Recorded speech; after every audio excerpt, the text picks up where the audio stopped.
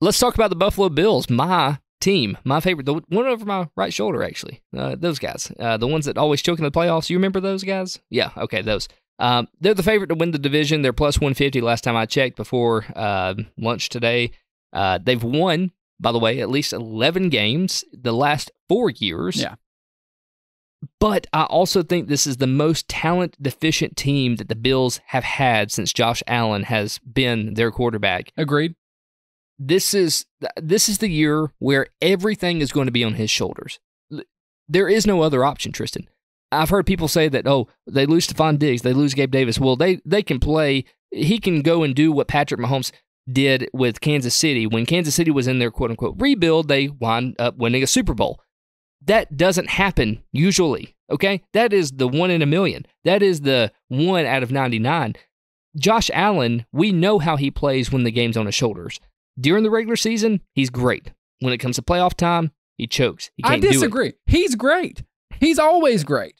It's the team around him that always kind of falters and fails him. Let me take a step back. The Bills overall choke in the playoffs. Whether it's Josh Allen, whether it's the team, whether it's Sean McDermott, I don't know. That's just what always happens. I find it weird that I'm arguing against the Bills here. It's the pain.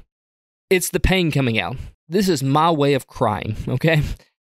Look, I know the Bills are the favorite to win the division, and I surely hope they do. I don't think they will. I think that, last segment I told you I was going to save the part of the Miami conversation here. What happened last year, the Dolphins and the Bills, they finished even. They were both 11-7, right? Or 11-6, yeah. 11-6. And so my Buffalo math wasn't mathing. Yeah. But Buffalo won both games. They swept Miami. I don't think that happens this year. I'm not saying Miami sweeps Buffalo, but they do not win. Buffalo does not win 2 games against Miami this year. It doesn't happen.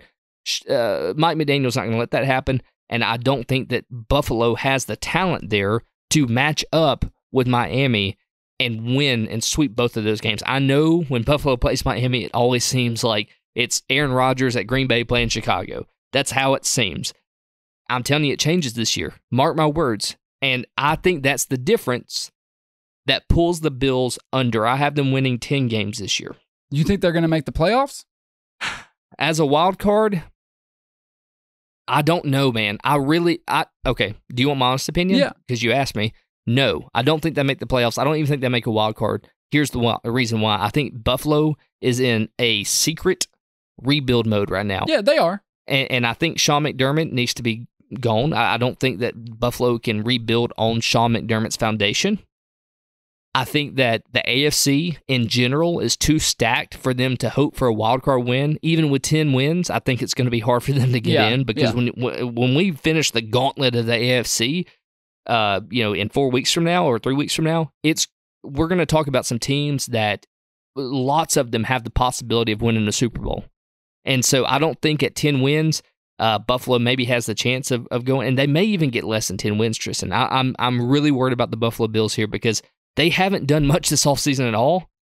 They've lost big pieces in the offense. They've lost big pieces in the defense with Jordan Poyer and others. They had to address the cap. They were correct, but they haven't supplemented. No. So when you don't supplement a muscle, it gets weak, and I'm telling you, it's going to be a rough year for the Bills. And this is me just being negative, so I don't have to suffer the consequence of being on a high for the Bills like I usually am. And then the letdown isn't so bad when you're already prepared for a bad outcome, right? I understand where you're coming from to an extent because I was there You're about last to tell me year. they're winning 11 games. I was there last year. I doubted Josh Allen. I doubted Buffalo. I said they weren't going to make the playoffs. It was looking really, really good for a while. And then somehow, some way, he does it. Joe Brady became the offensive coordinator. They started using the run game more, actually utilizing James Cook. I don't think losing Stephon Diggs is a big deal. I think, if anything, he was a liability at the end. Sure. I mean, he hardly caught the ball. We look at their stats last year. Here we go. Points per game, 6th. Yards per game, 4th. Pass yards, 8th. Rush yards, 7th. Defense, 4th, 9th, 7th, 15th. I mean, they're top 10 in almost every single category. We know the defense will perform well, even with the depleted roster, because McDermott is a great defensive coordinator. I think the offense is going to run the hell out of the football. I think Joe Brady will have them way more balanced and focus on the run game and build the offense out of that. They brought in Keon Coleman through the draft. I thought they drafted pretty dang well. There is no way I'm picking against this team while Josh Allen's the quarterback because I made that mistake last year. I'm not saying they're going to win the Super Bowl. That's not going to happen. It is kind of a rebuild year because they had to address it. But even with that said, when you have this quarterback who is so used to putting the team on his shoulders and carrying them to the playoffs, and even in his worst year, taking Kansas City down to the wire, I don't expect anything different. I'm taking the over. I think they're going to win 11 games because they do it every single year. I am very happy for you. I cannot share that same high with you because I've been let down. So just like how you were let down because you picked against them, I've picked for them and been let down so many times. I mean, they lost the divisional game. That's a good run. I still think they'll win 10 games. But I think the difference is them losing one of those Miami games. That's really all it is. And also, it's Kansas City's year to win. I know that the Bills have, I think, beat Kansas City in the regular season 2 years in a row. I believe so, if I'm not mistaken. I think this is Kansas City's year to win. And you also can't tell me that Kansas City isn't even a better team than they were last year. On paper, maybe. Yeah, they should be. The Bills are a worse team. And so, by your prediction, you have the Bills winning the AFC East. Yes, I do. I think they win the division. It's very rare that I predict anything that comes true, but every now and then I have one. I usually get one good prediction right.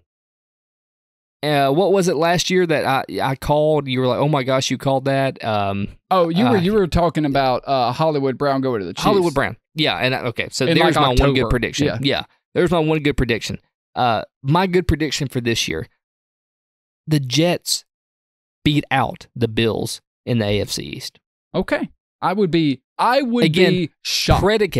Predicated on a healthy Aaron Rodgers. I get that. So if that's wrong, my whole prediction is out the window. But that's part of the pick because I don't think he's going to be. If you're saying that means you think he's going to be healthy. Right. It's predicated on him being healthy, right? And so if he's not, then my whole prediction just fails. But that's my prediction's predicated on him not playing 17 games. Sure. So yeah, dude, I'm telling you, I'm looking at the schedule and I look at the roster for the Bills. It's bad. Like I know a lot of people they're praising Josh Allen and praising him, and I know he's one of the best. He's one of the top 3 guys and top 4 guys in the league.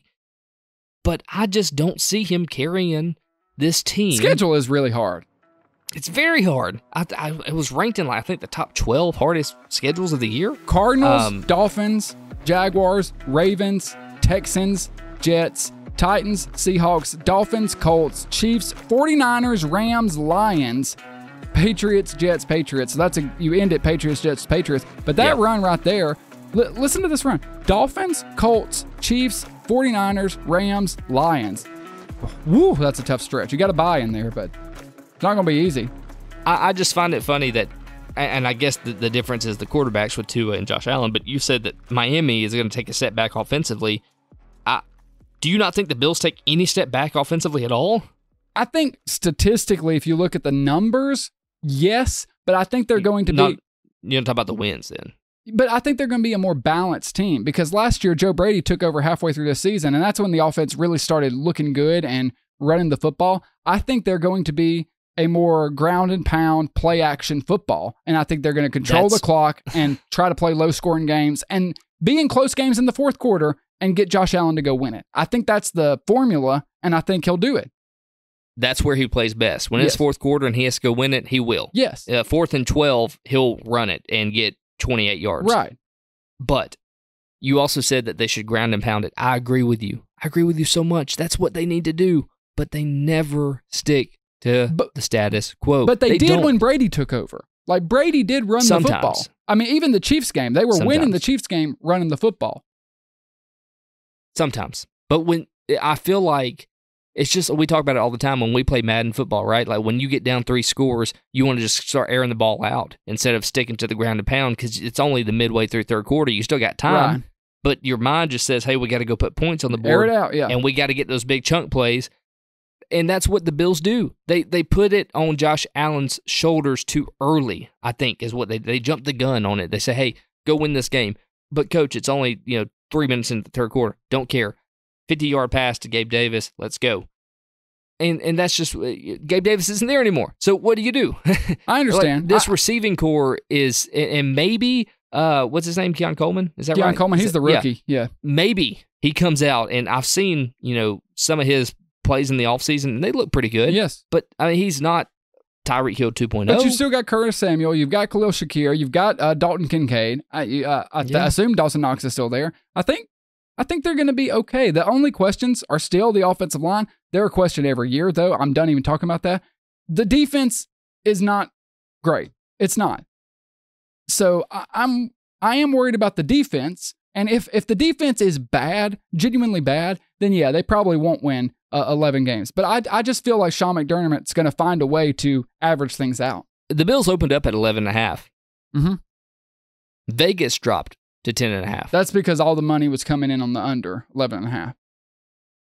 I'm right there with them. Well, when it was 11.5, that's a different story. I might take the under.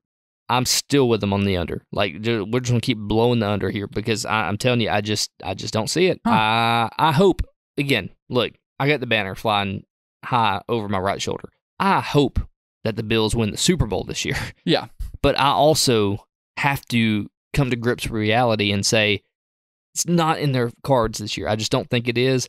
And maybe not. Even with that, I don't think 11 wins is either. That's why I have to take the under. Even if they get 10 wins, I'm right, and I think they go 10-7. That's my prediction. So that's what I think about the Bills. That's what I think about the AFC East. Yeah, I'm with you, man. We'll see what happens. A lot of disagreements, but it'll be fun to follow it. Ultimately, we will find a way for both of us to be wrong somehow.